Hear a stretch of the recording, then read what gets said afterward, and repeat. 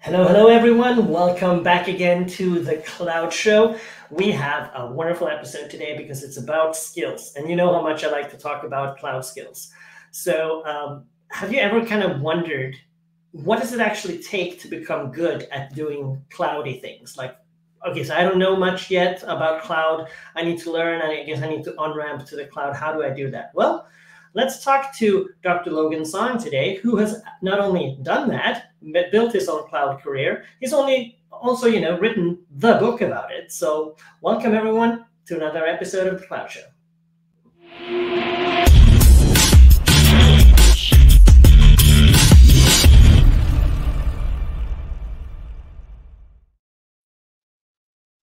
Well, hello there. Hi, how are you? I'm very good. I should be asking you. I'm happy to have you on the show here today, Logan. I love this topic, so I'm excited that you have written a book about this. Thank you. Thank you for Yeah, having me here today. yeah, no worries. Before we start talking about the book and the intent of the book and why you wrote that, and literally start talking about building a cloud career, right? Then let's just for the audience here, who are you? And like, I know that you have an interesting story about coming to the US from China, right? Are you from Beijing? Yeah, right. So I came to the United States 1992, Yeah. and yeah. So in the past 20, well, about 32 years. Really, time flies. I have went to the school and get my PhD, and then get into the IT domain, and then gradually migrated, transformed it to cloud. So it's a great career build story, and I love it. Yeah, yeah, it's pretty much an epic journey, right? All the way from studies at university in Beijing, and then moving to the US, and then finding out about cloud, and then onboarding to that. Yep. Yeah, So, in a nutshell, I think if I want to summarize my career path, I studied after I get my PhD in industrial engineering and computer science. I actually moved to Wall Street to start my IT career. I started as a nice. system administrator, and then database administrator, and networking administrator, and then storage administrator. So that paved a great foundation for Yeah, information technology. You know. yeah. You started in what's known like pre-cloud IT, and you had experience, skills in pre-cloud, and then all of a sudden this cloud thing started showing up, right?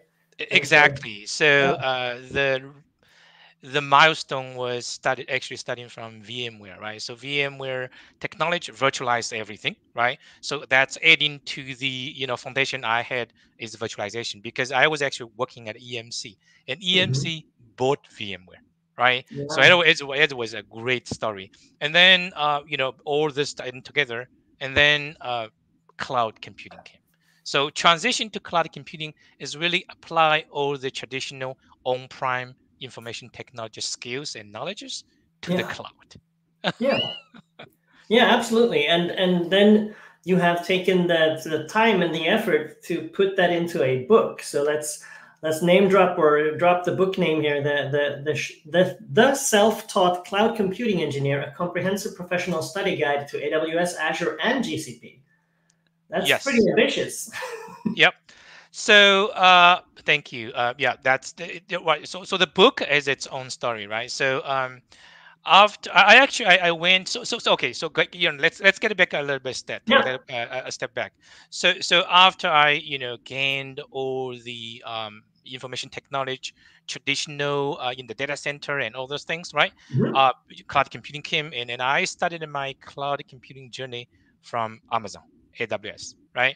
So that was my start towards Mm. stepping towards the cloud.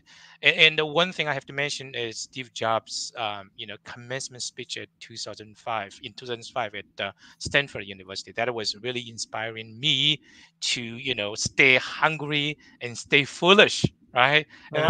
why I matched into the cloud.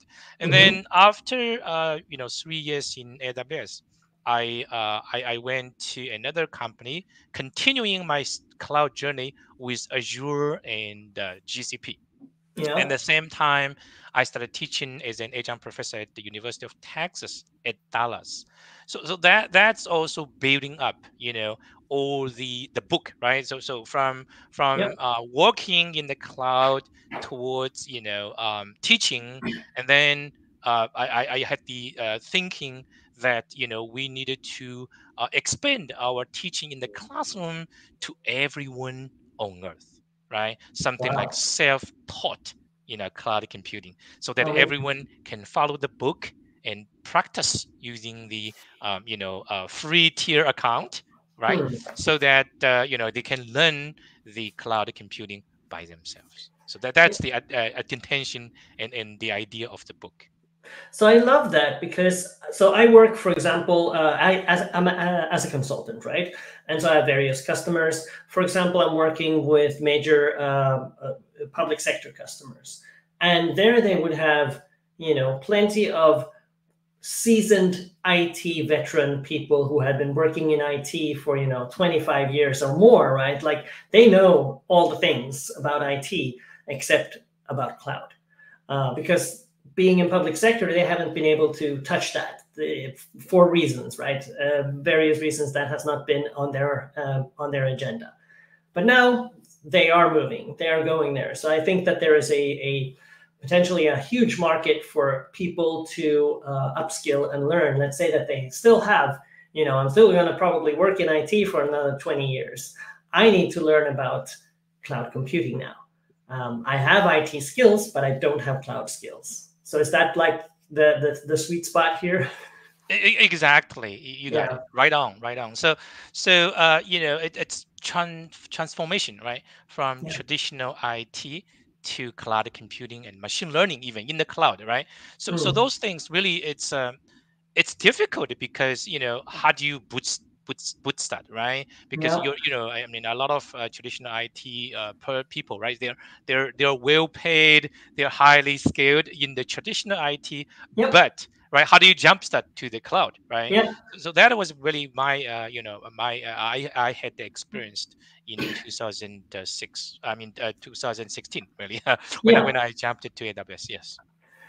But there's a lot of with this what you're describing now. I understand that there's a lot of mindset stuff here because unfortunately I see quite often I see um, people who maybe aren't so motivated to making a change, feel disillusioned, maybe feel excluded from this cloud thing. It seems like just young hotshots doing cloud stuff.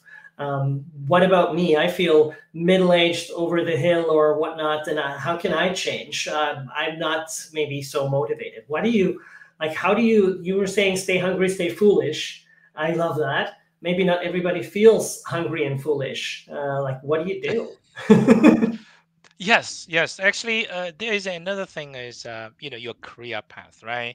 Yeah, Exactly. What's the motivation? What is it, right? So yeah, why we should stay in the cutting edge technology? That's exactly, I want to tell everyone that it's rewarding. It's a rewarding journey to transform to the cloud, right? So mhm, I had stayed in the traditional IT industry for about 20 years, right? So mm, from Unix administrator, database administrator, networking to a senior architect and advisory solution architect. yeah, However, within 8 years after I jumped into cloud from 2016 to now, right? I grew up as a technical account manager to a principal architect, mm, director, chief architect. So you see that the cutting edge technology domains, right? mm, They're new and they don't have a lot of people there, right? So opportunities are right there. You think about yes. 8 years. It's a jump. It's a booming career per se. Yes, it is. It very much is because I see this a lot that there are not enough highly skilled cloud people or people with experience of using cloud platforms, not to meet the current demand. And the result of that, the consequence of there not being enough people, is that you move anyway as a company. You still move, but now you don't have the right manpower to do it. You can't hire them because they're already engaged otherwise. And you don't, your own people who are IT people, like they're technical people, right? They should be able to do this, do not have the skills for this. So I'm always impressed about how important it is to have a skills development part of the strategy when a company moves to the cloud. Yeah. Would you agree? Yeah, exactly. Everything is actually supply and demand. This is a marketing, right? You know. So Obviously. so yeah, so the new technology, advanced technology areas, less supply there, right? Mhm. So that's why we should, come back, like, stay hungry, stay foolish, right? Yeah. Keep ourselves, yeah, lifetime learning, right? Lifetime Thanksgiving also. Yeah, absolutely. And so how do you, like, do you have any advice on how to approach this beast? I mean, if you are not if you don't have any cloud skills, I'm sure it feels daunting. It's okay to answer by the book. That's a valid answer. Yep.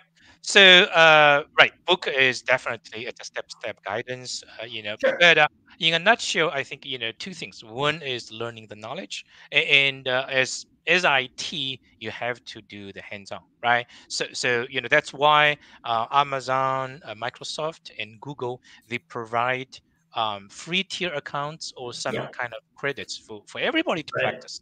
Yeah. Yeah. And also, so speaking only for example, Azure in this case, when you buy licenses from Microsoft for developer essentials and various things to be able to use IDEs like Visual Studio, etc., that also comes with an Azure subscription where you have a monthly spend of, depending on the size of your license, but you have a monthly spend to just do something with, to train, to learn, that is yours. And then, in some companies, they allow you to use that for whatever you want to use it for. And in some companies, or quite a few companies, they even disallow to use them, which is kind of funny because it's Yep. already paid for, Yep. right? Yep. But Yep. the point is that there is free access to use the cloud platforms from all the major clouds. Yep. Yeah, Fortunately, all the major cloud service provider, we call them CSPs, they are very friendly. They are very, they're providing everything you want to help people to learn. of That's course. why, that's why the bootcamp, and also, part of that is Yeah. working together with the CSPs. Yeah, again, supply and demand, right? They want more engineers to know about their cloud platform and therefore choose to use that and consume the services down the road, which is going to give them money. So, Yep, exactly. We always say that the ocean is deep, right? And then the sky is even higher, right? So, but whatever we can do is just have our own mindset that's yeah, set to the learning stage, and build our own successful career path. yeah, yeah. So, in this journey, which are some steps to take to move this along for a prospective person who wants to learn about cloud? Well, Yeah, I think first of all, you have to be determined, right? Transition from a mhm. well-established, career, let's say traditional IT, Yep. moving to the cloud, moving to, machine learning, moving to the big data processing in the cloud. Everything is there in the cloud, right? And Yeah. it's the trend. I was actually so shocked when I joined AWS and saw the cloud usage. The invoices and all these things. Yeah. It's just crazy amazing how many people are using cloud. Big enterprises moving to the cloud. So Yeah. yeah, that's the future. Definitely. So set It up your most certainly mindset. is. Yeah. Yep. Yep. So I guess a thing that comes to mind for me is how a company that is interested in doing a cloud journey, and they of course want to, as a company, to go about this in the most efficient possible way, not to be wasteful, and it needs to be fast, it needs to be agile, and all these lovely values that we hear about the cloud. What I think that they should focus on a lot is to make it clear for the employees that this is the strategy, this is where we are going. And then, as much as possible, in my opinion, try to help and establish processes, and I don't know what you need, study circles, anything you need to help the employees along, to raise that motivation for them, and be inclusive, I think. Sure. Yeah, that's from employee point of view, right? But from Yeah, our own point of view, we need to jump ourselves. I mean, yeah, yeah, the market is right there, right? I mean, if this employee, this company does not provide the cloud environment, then another one must be, right? yeah. That's for sure. That's for Yeah, sure. yeah, It's like that. Every company wants to look attractive to good, skilled engineers. Salary is one thing, that's great, but we know that we can get a good salary as strong engineers. We can probably get a good salary in many different companies. So we need additional value, right? yeah. So cloud computing, different from traditional ones, it's scalable, right? Mm. It's like we usually use the idea of a pet versus a herd of cattle, right? So Yeah. traditionally, a server, a database is a pet, right? So if the pet Mm. is sick, people are sad, and then we want to do everything to rescue the pet. Yeah. But with the cloud computing, it's a herd of cattle. If one is dead, we kill it, we have another one, because it's a group of EC2 instances, for say, right? So Yeah. if it's elastic, it's scalable, it's highly Mm. available. That's the idea. that's That's that's the that's the idea. idea. Yeah, yeah, And there's lots of uh, interesting things to understand about that mind shift from traditional IT, where the IT budget is a fixed post of buying many servers, putting metal into racks and wires, uh, as opposed to cloud computing, where that hardware factor is essentially removed, or mostly removed, at least for, absolutely. yeah, Yeah. yeah, So the other shock I had when I joined AWS at 2016 is that I was seeing my coworker. He used a laptop, run a cloud formation script and build a virtual data center in Asia Pacific within a couple of hours. That's yeah. amazing. I It came is. from the traditional IT, right? It took years, Yeah, weeks, months, years to build a data indeed. center. Yeah, that is truly impressive when people are skilled like that and can do those things. That just makes you look kind of magical, especially to people coming from a pre-cloud, you know, um, reality, if you will.